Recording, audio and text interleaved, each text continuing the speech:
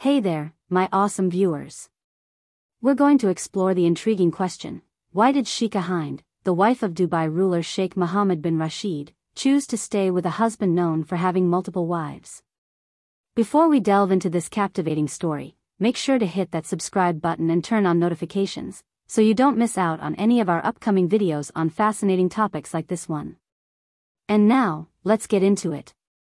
To truly understand the situation, we have to go back in time and look at the cultural and historical context surrounding Sheikh Mohammed bin Rashid and his multiple wives.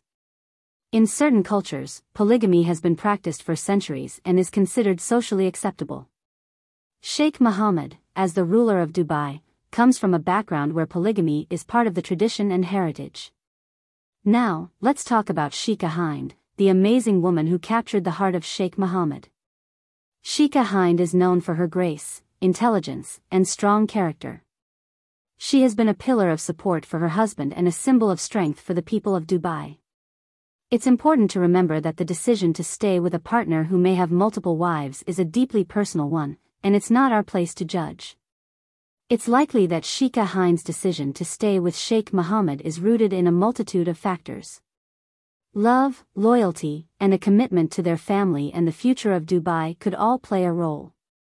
Remember, relationships are complex, and what may seem puzzling from the outside might have deeper reasons when you're on the inside. However, it's important to acknowledge that we don't have access to the intimate details of their relationship. The dynamics of their marriage, the understanding they have, and the reasons behind their choices are personal and known only to them.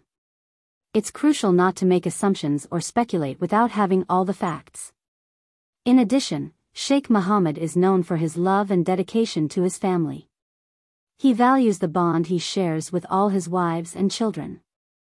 It's possible that Sheikha Hind sees the bigger picture and understands the importance of maintaining a strong family unit in the context of their culture and traditions.